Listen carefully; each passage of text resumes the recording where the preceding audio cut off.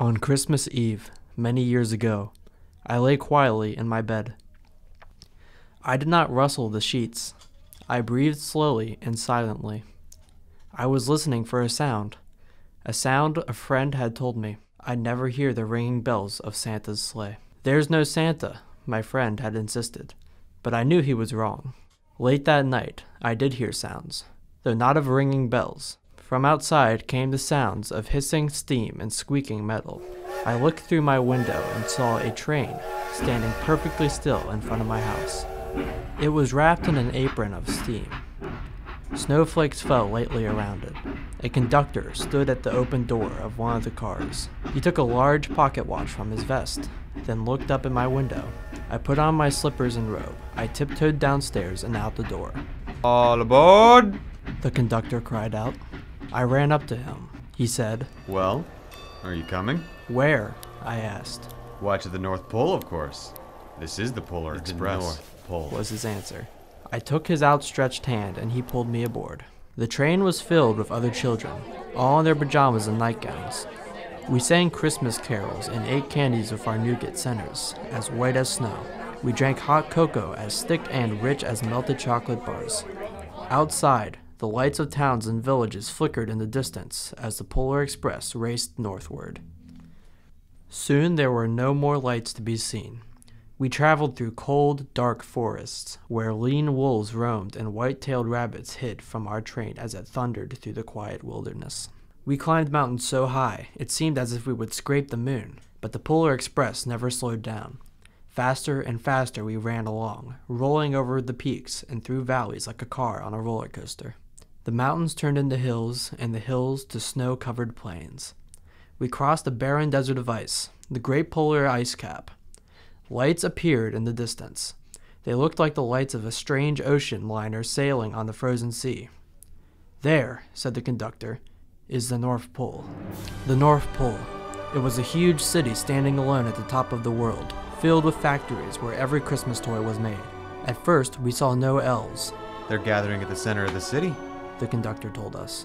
"That's where Santa will give the first gift of Christmas." "Who receives the first gift?" we all asked.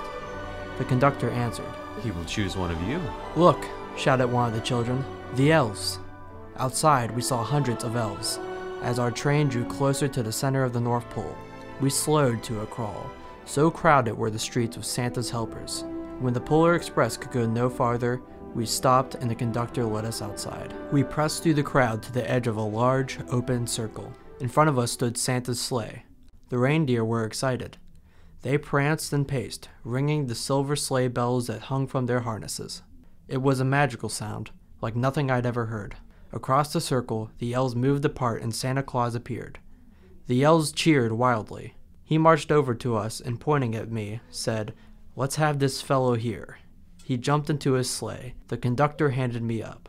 I sat on Santa's knee and he asked, "Now, what would you like for Christmas?" I knew that I could have any gift I could imagine.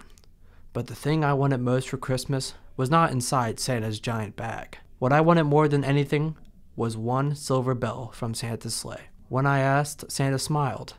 Then he gave me a hug and told an elf to cut a bell from a reindeer's harness. The elf tossed it to Santa. He stood, holding the bell high above him, and called out, "The first gift of Christmas."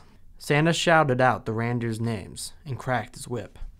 His team charged forward and climbed into the air. Santa circled once above us and then disappeared into the cold, dark polar sky. As soon as we were back inside the Polar Express, the other children asked to see the bell. I reached into my pocket, but the only thing I felt was a hole. I had lost the silver bell from Santa Claus' sleigh. "Let's hurry outside and look for it," one of the children said, but the train had given a sudden lurch and started moving. We were on our way home. It broke my heart to lose the bell. When the train reached my house, I sadly left the other children. I stood at my doorway and waved goodbye. The conductor said something from the moving train, but I couldn't hear him. "What?"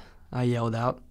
He cupped his hand around his mouth. He shouted. The Polar Express let out a loud blast from its whistle and sped away. On Christmas morning, my little sister Sarah and I opened our presents.